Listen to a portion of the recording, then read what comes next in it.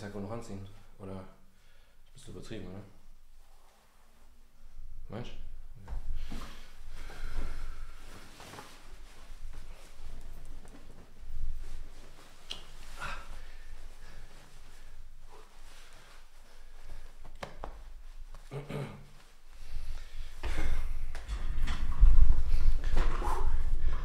Okay, so hello everyone to this talk on composable components, that's composable UI components. So we're talking about user interfaces in the modern style, such as with things like React or Angular or these sorts. My name is, as this other guy just said, Markus Schlegel, and I'm a software architect at Active Group. Now, as for my motivation, what do I want to talk about? Well, composition. Well, don't we all want to talk about composition? And of course I want to talk about reuse. And well, to be absolutely precise, I don't want to talk about composition and reuse. I want to talk about composability and reusability. There's a slight difference. I hope that will be clear during the talk. Will become clear, that is. Now, there's a lot of talk about composability and reusability and composition and reuse, but I think there's an underlying concept that's not talked about that much, which is that, well, code changes, and so there's movement of code, and just like saying it like that, it sounds obvious. Like we all know that code is not like there's no static project that's ever done, right? But I don't think we always get all the consequences of what that means, right? Of the movement of code. And so I want to be a bit more explicit on that during my talk. Now, to drop a small Karl Marx quote on you, this is a quote from the first volume of Capital, where Karl Marx talks about his scientific method, and he's analyzing well, as you all know, Karl Marx analyzed capitalism with a special method which he called dialectical materialism, and he characterizes dialectics as something like this quote. He says that we have to regard every developed form as in fluid movement, and therefore take into account its transient nature not less than its momentary existence. And of course this all sounds like totally obvious, but well, as Karl Marx showed in Capital Volume 1, the consequences are not that obvious, and they are quite consequential indeed.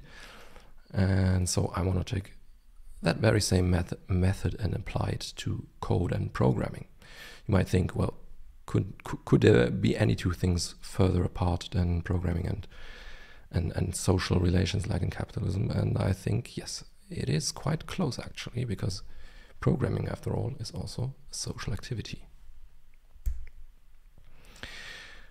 But to move a bit further to the ground and get a firmer grasp on reality, let's first talk about what I mean with the term composability, for the sake of this talk at least. So as we all know, we're functional programmers, right, at Active Group especially, and I think BobConf shows that we like to talk about functional programming with others as well. So of course I have to start with a function, and this is a simple pure function.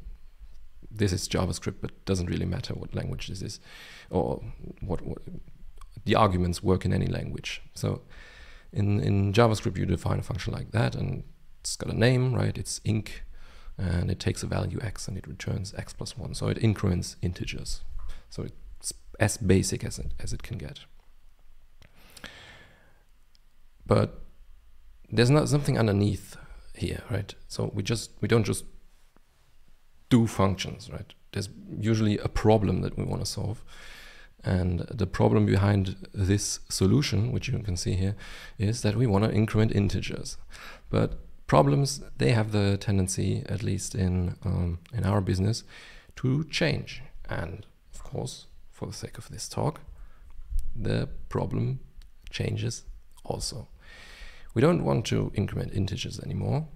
We want to do something similar, but not quite the same. We want to take tuples of integers, so 2 integers now, and we want to increment them like each part. And as you can see, I added something to the slide in the middle, and that's a new snapshot of our code base. And as I said, I want to draw attention to the movement of code, and that's why I display them side by side, these 2 snapshots. Like the first one that we saw in the beginning, it solved a very specific problem, and in the middle we had to change something. We had to add something, to be precise, to fit the new problem description. Right? The solution has to follow the problem, which is quite obvious. But we can see it does follow the problem in quite a specific way, because we didn't have to change anything per se. We just added something. We just added another function. Excuse me, another function. Of course, it needs a new name, inctuple, and we reused the old function as is, so we didn't have to change the old function. And that makes sense, because the 2 problems that we had, incrementing an integer and incrementing a tuple, they have a combined, like, unified kernel inside, which is like incrementing stuff. And so we would like to follow that property in our solution as well. Like, we want to have a common kernel that's not supposed to change much, right? And that's why we can reuse functions. That's what we want to do, right? We want to analyze the movement of code and simplify things in the movement. And of course, we're not done now. Always be composing, so the problem again could change slightly, could get bigger still. And well, it's quite a contrived example now, but you get the idea. We still only have to add something, another function, if the problem allows for such a style. Yes. And that's basically all that's inside of the, like, that's basically all that the term composition of functions says, right? You want to combine small functions to build large functions. That's a common theme in functional programming. But functions are, well, they're not boring per se, but they're quite well understood, I would say. But we want to have the same benefits that we get with function composition with the composition of other things. And one of the things I want to draw focus on in this talk is UI components, of course. We want to have composable components, yes. And so the composition of UI components is simply that: combine small components to build large components. And again, it's important that we not just want to combine them in any way, but we want to combine them without changing the smaller parts, right? Ideally, if the problem allows it. And we can have a look at the current state of the art with React in this case. This is a React, they call it function components, function component, and we're using these hooks, right? You see this use state, that's called a hook, and that's what makes it not really a function anymore. It looks like a function from the outside, function counter, right? But there's stuff going on inside which makes them only sort of pure in a very broad sense, so not in a pure functional sense. And now what this counter does is, well, it counts, right? It displays a button with a label that's a number, and when I click the button, then it increments the number, and I can do it again and again. So simple problem again. I think it's maybe one of the most simplest components you can come up with. And the implementation that you see here is reasonable, right? It works, so it fulfills the specification of the problem, and it's reasonably short. So, well, arguably you couldn't do much better. So just to go into the details a bit, for those who don't know React that well. So as I said, this use state is a special construct. It basically says that you have a state, and you can get two things out of this call of use state, which is the current state. So React has this idea of a rendering, and the state here refers to the current value of the state in the current rendering. And then you have set state, which is basically the writing part of the state, so an update. And then you say return. That's a bit strange syntax in my opinion, but anyway, you display a button like this. This should look like HTML, and you have an on-click handler, and it in the on-click handler you call the set state, so the write with the state +1. So when you increment a value, and then of course the button needs to display something. So that's this state right here. That's just the current counter value. Now, as I said, this is fine. It's not like it fulfills all the needs. But when the problem changes, we get into, well, problems. Because now the diff, like you see again, the before and after, and I made these little annotations with pluses and hash signs. Before, with functions, we only had pluses, so we only had to add something, and what we already written down, we could just leave it like that was fine, right? But now that's not anymore. That's not the case anymore, because in order to solve a larger problem, we almost always have to adapt a solution for the smaller problems. In this case, we now want to display two counters, so counter for a tuple of two integers, and of course we have to add a new component. That's the part down here now. Do you see my mouse? Yes. Okay. So that's fine. There's something has to be done, right? Can't really change much about this. But this part up here, as you can see, a lot has changed. What we did was we made, oh, okay, there's a step in between. I'll come back to that. What we did was we made this counter a controlled component. That's a term in React. And the control component is basically characterized by, well, it doesn't manage its own state. It has a value and on change prop, so argument passed to it, and it has to display the current value in some fashion, and has to call this on change whenever it wants to update its controlled state. Okay, let's go back to these things. Okay, so the problem statement also includes, for again, to make my argument a bit more airtight, is that we want to also display the sum of our tuple values, right? That's going to be here, and that's the reason why we need the use state thingy in this larger component, right? If it were down in the small counter component, we couldn't access it. We couldn't compute a sum. So that's why we need the values up here. That's why we need to change things. The use state is now in the two counters component. And again, we get a state and a set state, and we call them accordingly. As I said, the counter has to become a control component, right? There's no way around it. And well, we use a control component by, well, passing down these two values, value and on change. The value for the first counter component is going to be the first part of the tuple, which is referred to by the state identifier here. And the on change is just basically going to be a shove into the first part of the tuple, and the second part stays the same. So this says it stays the same, right? And we get a new XX, so a new updated first part, and we just put it where it belongs.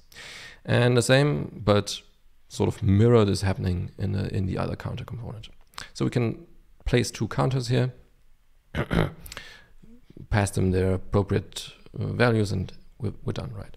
But we had to make this up here a control component in order for this to work. But it's getting worse and worse the larger our programs get. So we're not done yet, of course, always be composing. There's now this contrived two counters, which we want to use the two counters for that. So we have a tuple of tuples, I should say that, tuple of tuples.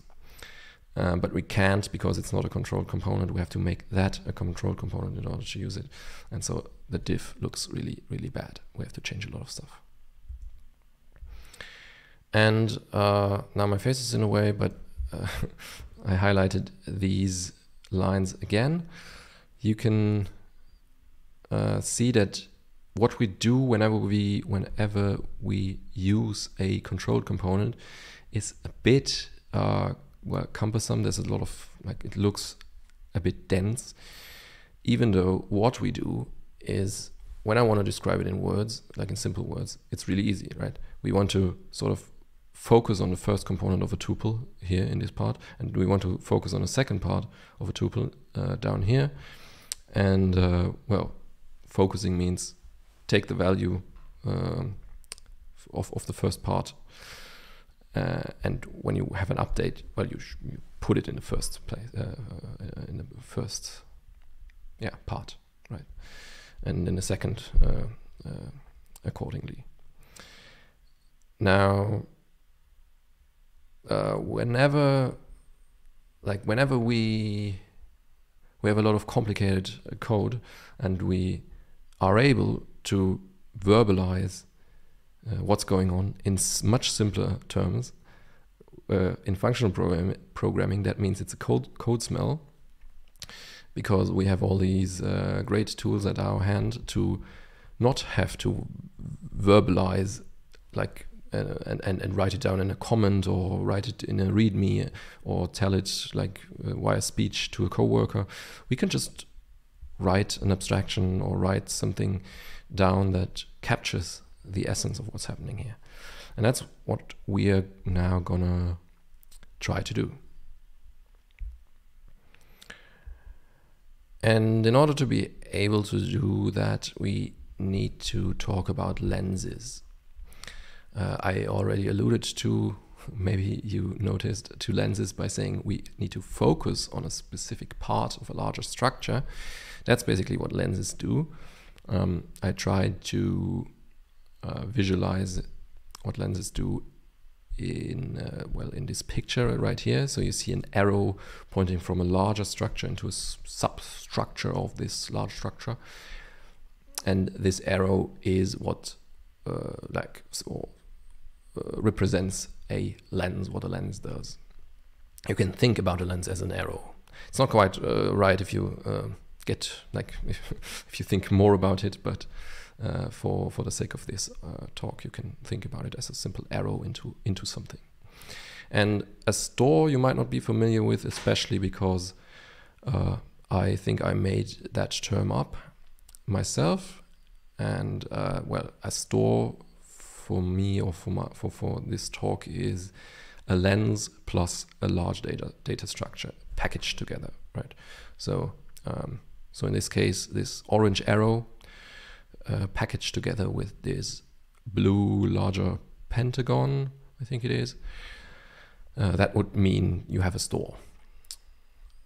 And lenses allow for, well, sort of reading and writing, and they compose, and so our stores follow the composition and semantics of lenses roughly, and so so hopefully they also compose in the end.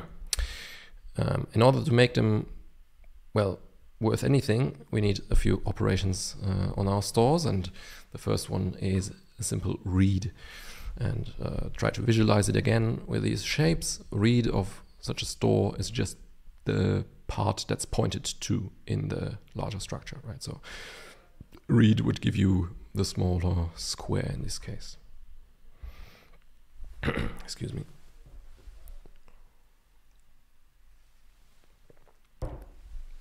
And as the headline suggests, there's also writing. So we have an overhaul function which takes a store and returns a store, but not like, it's almost the same store.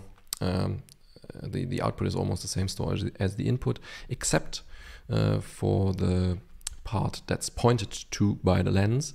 That's replaced by a function that we also put into overhaul. So the function maps the square to a star, and so the output is the larger structure as is, but the arrow now points to a star. So there was a replacement going on. And it's not just reading and writing, it's composable reading and writing, so we need a combinator. And the combinator that we want is basically a lens composition, sequential lens composition. So imagine a lens as an arrow. You can just take two arrows and put them end to end, and they form a larger arrow. That's, well, just the path these two arrows follow. And again, a little visualization. We have an orange arrow pointing at some structure inside a larger structure, and then we have a what is this? Red arrow that's pointing again at an even larger, even smaller structure inside this this square. And so if we say we want to focus this store with this smaller lens, then we get another store that's basically the old one, but with a lens composition going on inside of it. And now we want to try out our new notion of lenses and stores. We write a little, very, very tiny library with this idea. And I can show you, but it's really bad and only like 20 lines. Instead, we want to just look at an example. Like, how would we use such an API that's based on the idea of stores and lenses? And again, we have this problem of the counter. We want to have a button that's that displays a value, and whenever we click it, it's going to be incremented. And with the new idea of the stores and lenses, the implementation would look like something like this. Now, first of all, we have to have a convention, or what is it called? Like we have to agree on something in that we now need to have stores passed as an argument to every component that we want to write, right? And that's going to be, well, this store keyword right here. And this store now represents a value that the component is about, right? So you can think of a UI component as managing some data, and the data is in this case represented by the store. A UI lets the user read or, well, look at the data, and it also lets the user manipulate the data, and that's what we do here with the overhaul and read, right? So instead of as before, we were calling set state and calling set state, for example, we now use our overhaul with a store that we're given, and a function that increments an integer, right? In this on-click handler right here. Oh, my mouse. In this on-click handler. And displaying the value, well, we already learned that you can get to the current value of a store by calling read. Now, as we saw, read store, overhaul, store, and a function. And now we want to change the problem again, right? We had a single counter, single integer that's going to be incremented. And now we want to move to a larger problem, that is two counters for a tuple of two values. And now, of course, the diff looks much better, because this counter that we wrote in the first installment was already composable, right? Because we followed this one convention, is that a right word? Of passing a store object, and well, we couldn't do anything else than overhauling or reading with it, so we did that, and that already makes it composable. And we see why that is when we look at our combinator, of course, the focus function. In that, for the toCounters component, we of course also get a store, right? That's our rule. Now this store, it represents the value of the toCounters component, so it doesn't represent a single integer. It represents a tuple of 2 integers, and so we can't just pass this store down to the two counters that counter button components that we want to display. That would be wrong, right? They would like read something and display a strange tuple. That would maybe work, but this update of x plus 1 doesn't make a sense for doesn't make any sense for tuples, right? So we have to manipulate the store that we're given in some way, and the only way we can transform stores is our combinator. And so we call our combinator, and well, what do we want to do? We want to focus on a specific part, and this right here must be a lens. So I invented some lens library here, and the lens library, it comes with a set of standard lenses, and this standard lens right here, it's a lens into an array structure. So into the 0th component of an array in this case. So we just focus on this part and pass down the store that's falling out of this function invocation. And then in the other installment, we just use a different lens, right? We want to focus on the second part of the tuple, so we use a different lens, slightly different lens, and pass the result down to the other counter. And this works, right, if you have the proper library behind there. And we're also not done, of course. Always be composing. There's an even larger problem probably waiting around the corner. And if the problems do have a common kernel, then in this style, you hopefully don't have to change much again. So, in summary, composable components, what did we do here in this talk? Well, we kept an eye on the movement of code. That was sort of our method. I didn't go into the details during the later part of the talk much, but we always saw that we had these like different snapshots of the same code base, we could say. And the interesting parts happen in the diffs, in the diffs between two snapshots. And I think we can only really understand what software engineering is if we think about the movement of code and not just of static, like give me a to-do MVC implementation and I can only tell you like some minor details about it, but you should give me the progression of a to-do application in order for me to judge, to be able to judge if the underlying programming model is compositional or not, or is adequate or not. Then composability allows for lossless reusability. That's sort of what our method told us by looking at a certain instance of a part of programming, which is UI component front-end programming, quite a large part these days. And well, in this specific case of UI components with React, we notice that controlled components are composable. That's quite nice, and they're therefore reusable, but they're sort of cumbersome and they don't really express the essence of what's going on. You have to always pass down these value and on-change thingies. They obviously have to fit together, right? You can't just do completely random stuff there.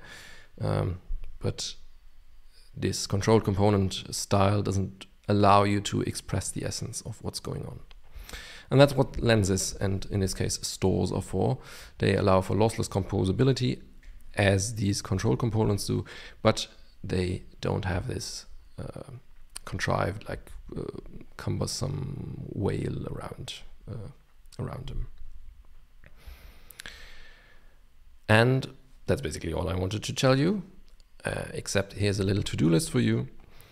This talk is sort of based on a very old idea by Cornell Elliott.